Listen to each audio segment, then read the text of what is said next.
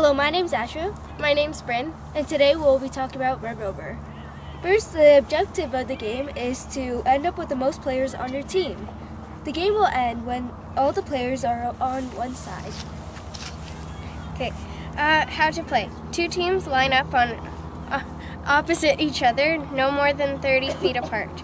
The first team agrees to call one player from the other team and sings Red Rover, send, and then the player's name on over. The person called runs over to the other line and tries to break the chain. If the person called fails to break the chain, this player will join the team that's called Red Rover.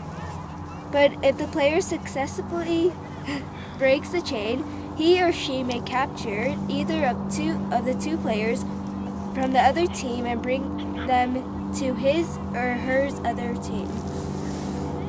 Okay. So, equipment, people, and a big space. Equipment. I just said that. Tips and tricks. Make sure you have your arms tightly with the other player to capture the player. If you do get picked, run as fast as you can so you can break the chain, or else you will be on the other team.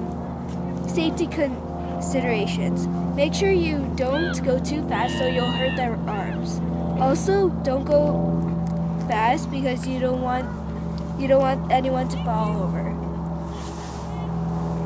And that's it.